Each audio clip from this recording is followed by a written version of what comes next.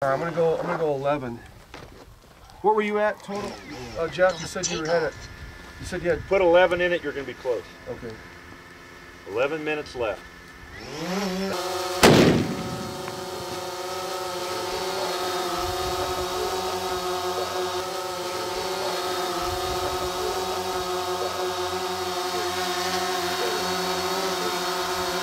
Oh, come left, one target. Elevation perfect. Perfect more like elevation. 2 targets.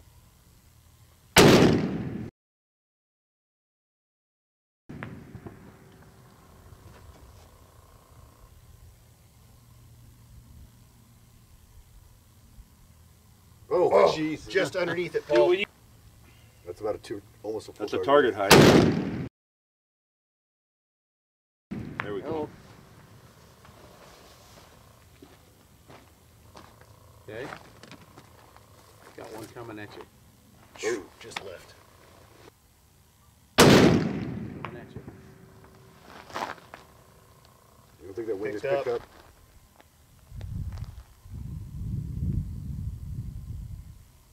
Huh?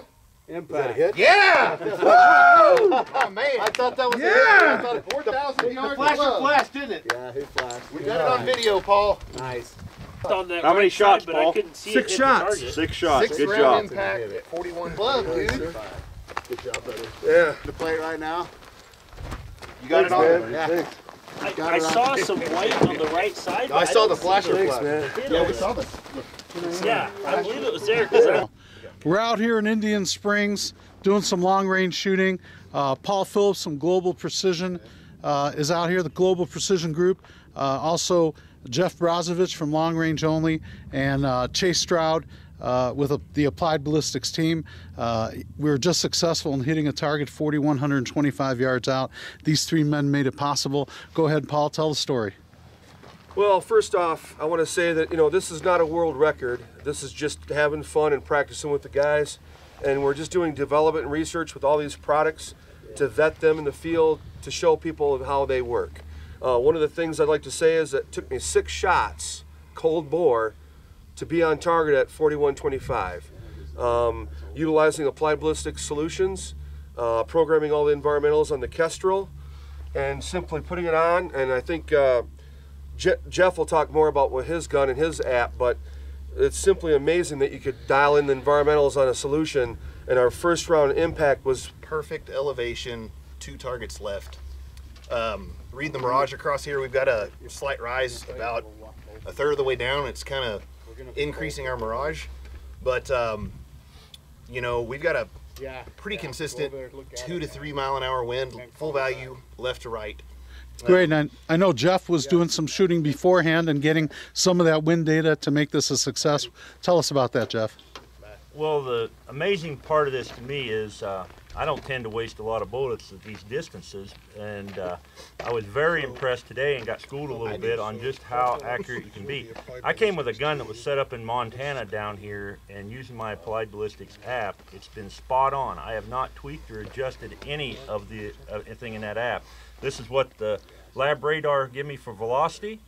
I put it good info into my, using the custom drag model Applied Ballistics worked out. I put it all in my app, and the elevation was spot on, clear out. And at every distance I've shot, it was spot on, clear out to 4,125 yards.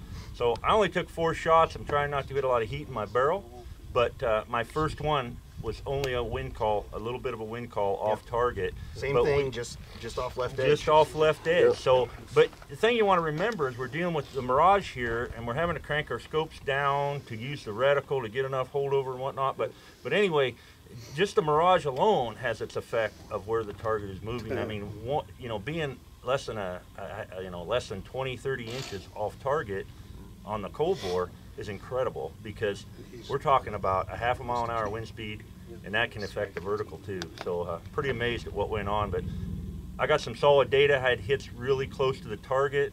I was able to share that data with Paul. Paul lays down here, and in 6 shots he puts one on steel. That's incredible. Yeah, my analytics program matched up with his solution on his phone. They were spot on. I went with my calculations I had in my analytics, but I cross-referenced his data, and it matched up perfectly. You know, one thing too I'd like to mention that I didn't have enough. I was kind of between 2,000 yards and 3 miles with my 400-minute Charlie. So literally, I just unscrewed his from his gun and slapped it on my gun. That just goes to show how accurate these Charlies are. I mean, I literally borrowed his Charlie and slapped it on there, and 6 shots made impact. So. And that's the Charlie Tarek from TACOMHQ.com. When John sent that one to me, you know, I told him set it on 100 minutes. It's just a good number I can keep track of. So we snapped that on. We're 100 minutes up. Then we started dialing with our scope. When we ran out of scope, we used a little reticle. But that thing is, according to app and all on everywhere, it is set at 100 minutes. So a very accurate piece of gear. My hat's off to John too. Absolutely. And just to shout out real quick to Bartline Barrel, McMillan Fiberglass Stocks, a Bad Action, Night Force Scope, Bixinated Trigger, Edgewood Bag, and I can't forget, you know, Applied Ballistics. And also Mitch Fitzpatrick with Lethal Precision Arms. He built this rifle, 375 Lethal Magnum. I shoot cutting edge bullets, 400 grainers at 32.25. And all these products are available at ELRHQ.com. Thank you very much, gentlemen.